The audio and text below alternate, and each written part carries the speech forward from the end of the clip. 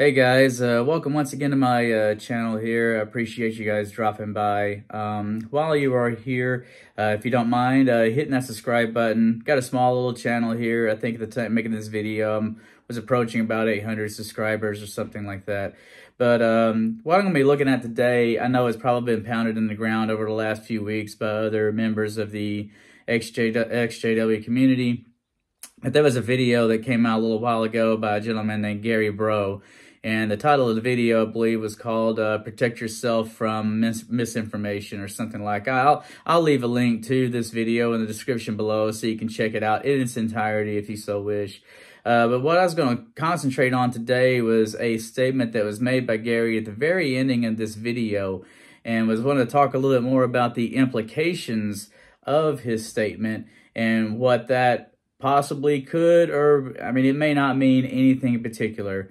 But anyway, let's let Gary speak here, and I will show you guys what I'm talking about. Now, in our day, there is another group of men that are sitting at one table, our governing body. They never lie or deceive us. We can have absolute trust in the governing body. They meet all the criteria that Jesus gave us to identify them by. We know exactly who Jesus is using to protect his people from the lies. We just must stay alert. So in review, how can we identify a lie? Look for the zero, any component in a statement or teaching that cancels out a Bible truth. How can we avoid being caught up in the cry of peace and security? Well, Jehovah has already promised peace and security and has clearly forewarned us that a false cry will soon be coming. And what table can we trust? The table surrounded by our future kings, the governing body. Okay, so what I was really wanting to look at is that very last statement he said, that the table that is surrounded by our future kings, the governing body. That the fact that he can say, I don't know, that I'm sorry, that scrambles my brains just a little bit. But anyway, I was wanting to think about that, where he actually focused on the governing body and was saying that the governing body is the future kings of Jehovah's Witnesses.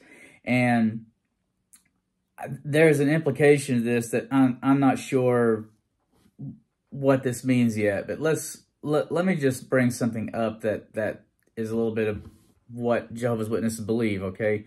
And I'm actually looking at an article here on jw.org, and the article is called Who Go to Heaven?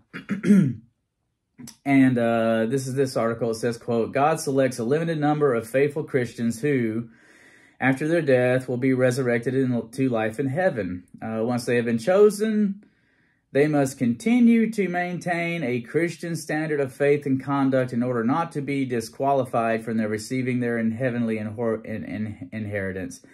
Again, that's a very, very loaded statement. It's like, even if you are one of the 144,000 selected by God, then it's completely up to you. Otherwise, you can actually lose it. In other words, God must have got it wrong. But anyway, I'm being a little bit facetious there. But this is the next statement that it makes. In quote, they will serve alongside Jesus as kings and priests for 1,000 years. Now, this article, and this is what you will see in Jehovah's Witness literature over and over and over again. And I encourage you guys to go on jw.org and search the 144,000, search anointed, search any things about people who are going to heaven and ruling and reigning. And you will see over and over again, it's these 144,000.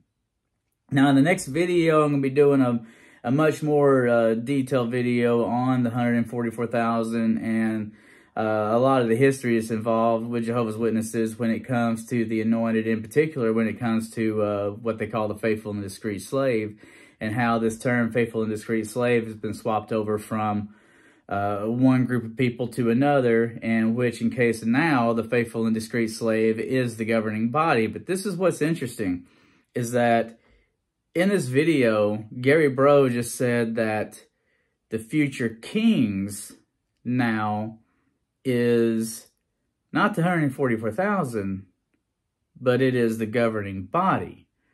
So they've already taken the title of faithful and discreet slave away from the general 144,000. But are Jehovah's Witnesses in the process of now taking the title of kingship away from the 144,000? I mean, what's stopping the organization from now having new light and saying that the kings and priests that speak of has been members of the governing body since the 1st century Christians onward? And stripping that away from the rank and file, well, I say rank and file, but from the general 140, those people who are in the Jehovah's Witness organization who consider themselves to be anointed.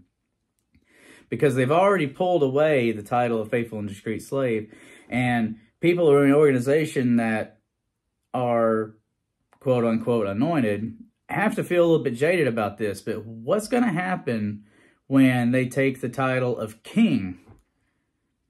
That this future reign, that this quote-unquote 144,000, and I could easily go on a rabbit trail with that, but they take that away from them and they give it to the governing body. Then what does it leave these people that are in the organization with at that point, who are the very few year after year that actually partake of the emblems? I'm not speaking prophetically. I'm just saying, it's like, I got questions here, and I'm sure you guys do too. That's why we're all here together. So is it possible that by the time we get to next year's Memorial of Christ's death, as they call it, that literally nobody in any kingdom hall will even partake at all whatsoever, because they will no longer have this kingship? I mean, are they still going to heaven? Is it nobody but the governing body? I mean, there's huge implications of this that I don't think the organization, either the organization knows and they know exactly what they're doing, or they don't know what they're doing. They're just spitting out stupid stuff. Who knows? But anyway, tell me what you guys think. This is a short video today. Like I said, in the next one, I'd like to get into a little more detail about their history as far as the anointed, the faithful and discreet slave and stuff like that, and how that is flip-flop and changed over the last century or so. But anyway, I hope this video finds you guys doing well. Again, if you don't mind, please subscribe to the channel, like the video, and if you didn't like the video, then dislike the video. It's good either way. But y'all have a blessed day, and I'll see you next one. See ya.